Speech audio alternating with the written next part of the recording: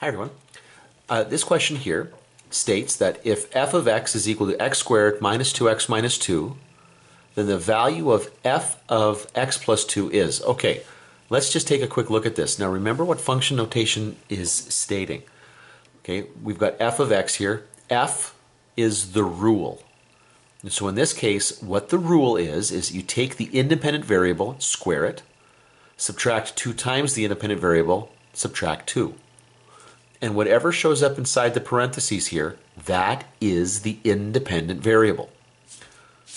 So move over here, I'm asking you to evaluate it when the independent variable is this x plus 2. Now granted, it's more of an expression here, okay?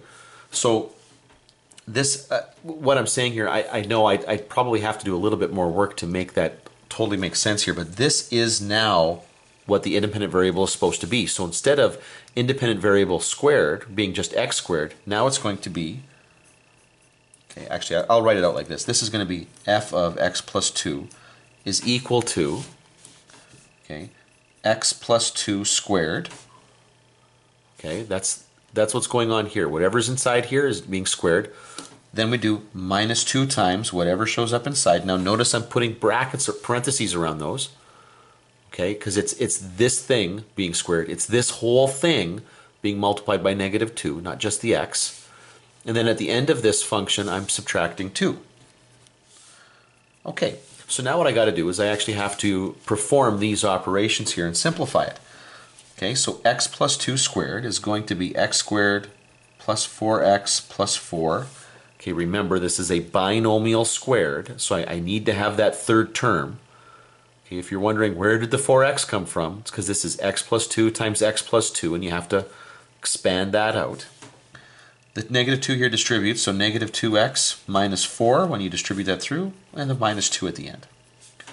And now we just group together like terms. So x squared, well, there's a 4x here and a negative 2x here, so that's a total of two x's. Okay, and then I've got 4 minus 4, okay, that's nice, that cancels, and then I got this negative 2 left over. So x squared plus 2x minus 2, x squared plus 2x minus 2. There it is, C. There's our answer. Now, if you find it odd when I say that the independent variable is x plus 2, and it's not, I mean, it's a binomial here, another way you might think about it here is I'm creating a new function, g of x, where the independent variable is x. Okay, is just x by itself, but I'm doing that by replacing the independent variable in f with x plus 2. Now the result is, you might think of this as being my g of x, where the just the x is the independent variable. And I'm using this as kind of an intermediate step.